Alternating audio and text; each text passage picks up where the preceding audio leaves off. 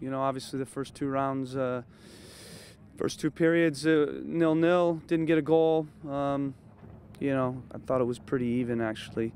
Last period, I thought we were clearly the better team. So, lot to build on, you know, a lot to get better too with. So I think there's a lot of little lessons to be learned. The first one was, I thought early in the game, the first period, Houston came, you know, to fight, and we weren't up for it. And that needs to always be a part of our fabric. It was last year, every game. You know, if it was a fight, we were up for the fight, and I don't think we were quite up for it in that first period. I thought the second period was much better, and then I thought the quality of the third period was tremendous, especially only being 11 days in. And you can already start to see a synergy and a chemistry. And Gaston's a quality player. I mean, you can see it. The game seems to just slow down when the ball's at his feet, and he sees very good pictures. No, la verdad que contento. Yes, first and foremost, he's happy that the team did well. He's happy he got a goal, but he loved how hard everyone worked, the pressure. Just ultimately, it was a team effort. Bien, bien, creo que mantenemos una base, el técnico. The base of the team is very solid. As much as we did pass the ball well, it all started with pressure and defense, and thankfully we were able to demonstrate how far along we've come. Urruti, his pressure, his movement, I thought actually he was on the one at the end of the game. Thought the linesman missed that one and he would have been on a breakaway. So, you know, again, we don't want to get ahead of ourselves. We got a long way to go, but I think to see some of the stuff that we saw today on both sides of the ball is a real positive, especially this soon in preseason.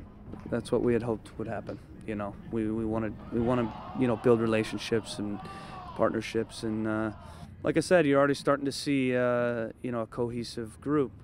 Guys are learning each other's tendencies, and you know, I thought we were better this game than we were the last game, and that's what we want. We want to continue to make steps forward every single day. I think a lot of it had to do with the work we did on the training ground, you know, and I think they took that into the game, and you know, we had 3 more days to kind of gel, and you know, we'll obviously look at the tape, we'll get back to work, and hopefully, you know, we're even better the next game. So we want to continue to just, like I said, make steps forward and build the layers on our team and gain a chemistry. And you know, again, I thought those front guys looked much better than they did against Kansas City. And I've seen this, you know, in rolling out this style of play, that just with time it starts to just really blossom. El equipo en sí.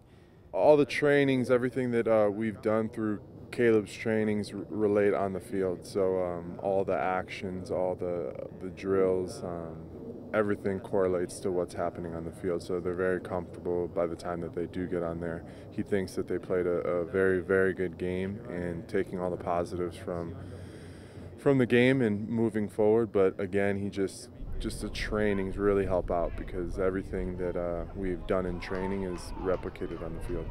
No, de la misma manera, me parece que... The game was opened up by the time that they got in, but thought that they were very patient on the ball, felt more relaxed. The team just in general played a lot more calm in comparison to the game in Kansas City.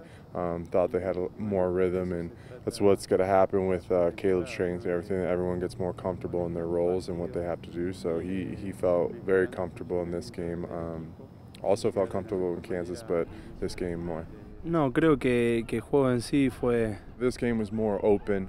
With Kansas City, they pressure a little more, so that game was a little tighter, a little more physical. This game, by the time they got in, the game opened up a little, so they were able to put the ball down on the floor and pass the ball. Jugando en una posición un poco más retrasada, tratar...